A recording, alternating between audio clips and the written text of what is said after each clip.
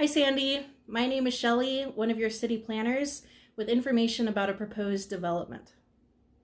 Last fall, the Development Services Department released a video about a proposed planned development called The Views, and we just wanted to provide an update on that application.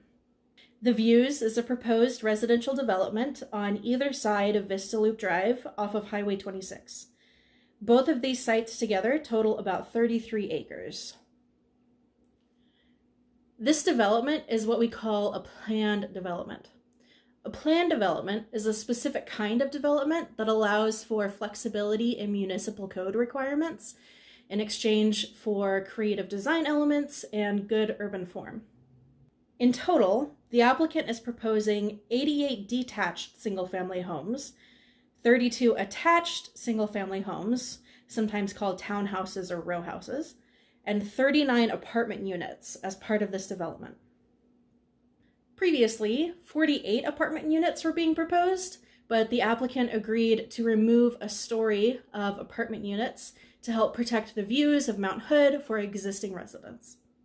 You'll also notice on the site plan some green and blue tracts. The green tracts are open space, and the blue tracts are stormwater detention ponds.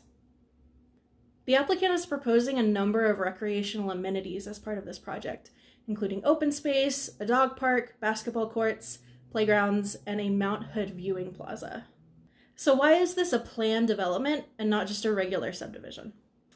That's because the applicant is requesting that certain sections of the municipal code be waived. This includes things like lot size, lot width, setbacks, and block length. The applicant explains that waiving these code requirements is worth it because of the variety of homes being proposed and the amount of space needed for the recreational amenities. This application went to 2 public hearings in front of Sandy's Planning Commission in November and December of 2020. At the December meeting, the Planning Commission made a series of recommendations for City Council to consider. City Council will hold a public hearing where residents are welcome to come and share their comments on this proposal on Tuesday, February 16th at 7:00 p.m.